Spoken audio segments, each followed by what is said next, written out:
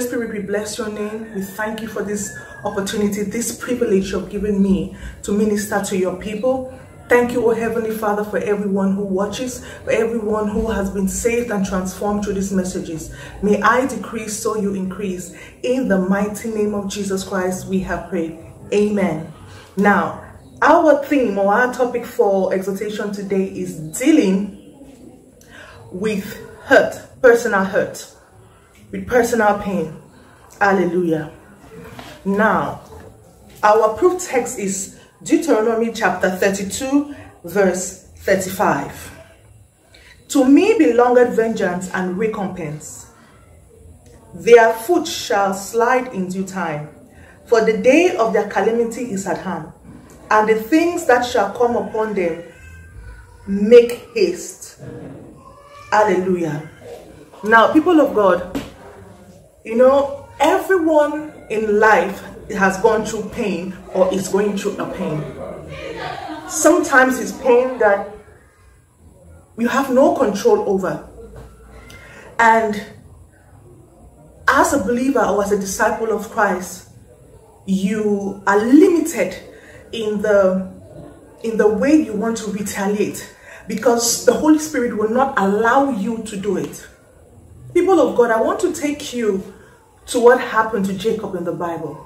You know, Jacob was very, very crafty, and he stole the birthright of his brother Esau. But he didn't know that Laban was waiting to repay him. And what Laban took away from him was 14 years. People of God, I want to tell you, whatever hurt is in your heart, bring it and present it to God. In the book of Isaiah tells us to bring forth, present our case and bring forth our strong reasoning. Take it to God in prayer and leave it there.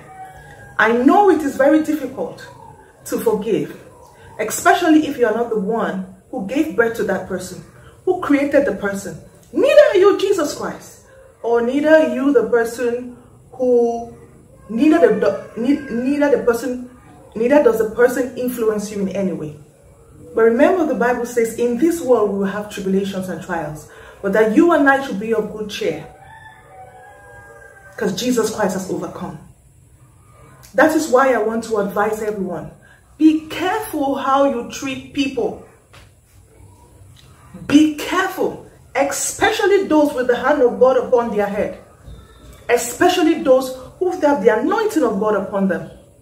It is very dangerous, because the angel that guides that anointing, even without the person retaliating or saying anything negative, will begin to fight you. It is written, touch not my anointed and do my prophets no harm. Who are the anointed? Anyone who has received Christ and who walks and obeys the principles of Christ. That is the anointed, who Christ lives in them and they live in Christ. Hallelujah. Be careful how we treat people, because tomorrow is a mystery. Watch out not to be proud and arrogant. The money you have today, you may not have it tomorrow. And that person which you underlook will be the person to help you. That marriage engagement, that marriage proposal, which you scattered because you felt you had, you could do whatever you want, it is coming back for you. That backstabbing, that conspiracy that you did to another person, it will come back to you. Remember, it is written, give and it shall be given back to you. Whatever you give to somebody, the wickedness, the measure to which you give, will be given back to you. That is also for evil, not only for giving, as in giving alms or giving offering. Be careful. You went around saying this person is that person, this person is that person, breaking people's homes, destroying people's character, because you think you are in power, because you think you have money, because you think you have affluence. Well, the Lord Jesus Christ said, touch not my anointed. And in the book of Deuteronomy, you read how Jesus Christ says, vengeance is his. People of God, when Jesus Christ is fighting for you or is avenging for you, it is sweet. It is sweeter than when you take your hand, your brain, your body to do. I have watched people who have done me wrong cry in front of me just so that I can say it's okay and they go. But I never wished evil against the person. It is very detrimental to think that because you are in a position where you could joke with people's emotions, joke with people's hearts, joke with people, take advantage of people, and everything will be okay. Many battles that people are facing today is because of the evil they did yesterday or day before yesterday. Many challenges or afflictions that are upon many people today, even Christians, are because of what they did yesterday and today. Yes, Jesus Christ forgives. Did Jesus Christ not forgive Jacob? But he had to pay the price. It's the same like when a woman gets pregnant out of wedlock. She asks Jesus Christ for forgiveness, but Jesus Christ will not kill the child. So you have to, bear the pain. You have to go through the process. You have to feel that pain and even triple for what you cost somebody else. Be careful how you treat people. No matter what you do, know that it will come back to you. You are in a position where people are supposed to be promoted, but because of your evil intentions or because of jealousy and envy, you cannot sign a document to allow them to be promoted. You block and truncate their destinies. How about many pastors who have many servants of God who are anointed over them, but because of jealousy and envy, they never give them a platform? Because of jealousy and envy, they bring up stories, deceptive stories, gossip against them, just to destroy their character and chase them away because they think they will outshine them. What about we have in the world today people who go around destroying people's marriages? You have neighbors in the house which you live with who look for your trouble day and night. How about people who take advantage of your finances, who dupe you, who borrow money from you and refuse to pay? It is coming back to them.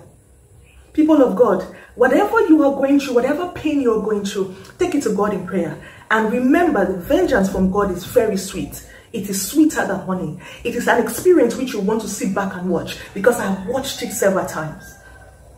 I want to encourage you in whatever race which you are going with Christ. Now, if you're not born again, or if you're going through a pain that is so bad, somebody whom you love has hurt you, repeat this prayer after me. Lord Jesus, come into my life.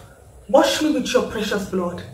I believe you're the only Son of God. You came to this earth, died on the cross of Calvary for my sins, and I'm alive again today. Father, take away this pain from me.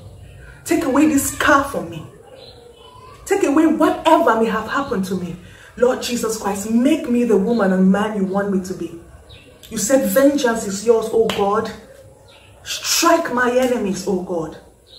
Strike my enemies. Vindicate me from this pain. In Jesus' mighty name. Amen.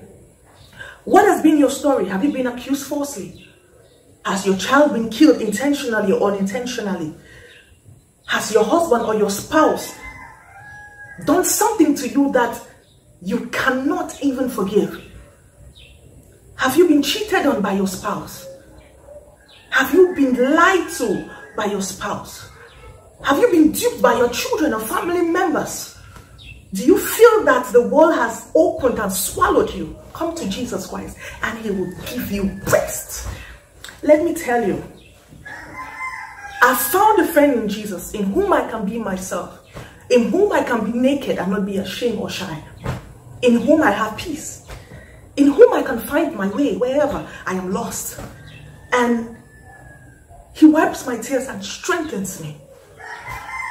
People of God, be patient to see your enemies come to an end by the sword of the Holy Ghost. Remember, anybody that walks with Christ, that fears the Lord, that has the hand or finger of God upon their head, that has the anointing of God upon their life, their guiding angels never sleep.